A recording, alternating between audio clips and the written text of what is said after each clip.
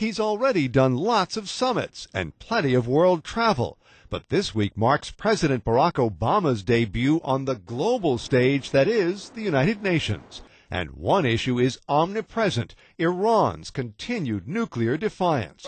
The president says Tehran must come clean on a program he thinks aims to build a bomb. We, along with our allies and partners, will continue to pursue strong diplomacy to ensure that Iran lives up to these international obligations. The Iranians will hold talks with the West next week, though they insist their program's off the table. Our message will be clear.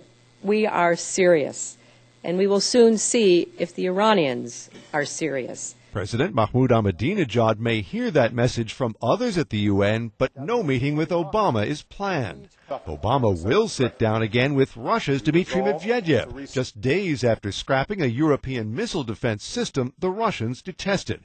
And he'll join a summit on global warming sponsored by the UN's alarmed Secretary General. I visited the Arctic. There I could see for myself the melting glaciers. It was a frightening experience for me. Climate change is happening much faster than we realized. But Obama's main goal in these meetings is stressing a new tone of cooperation and a contrast to the Bush years.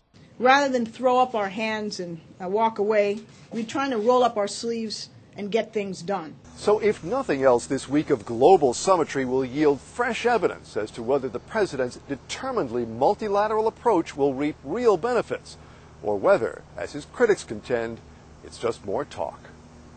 Mark Smith, The Associated Press, the White House.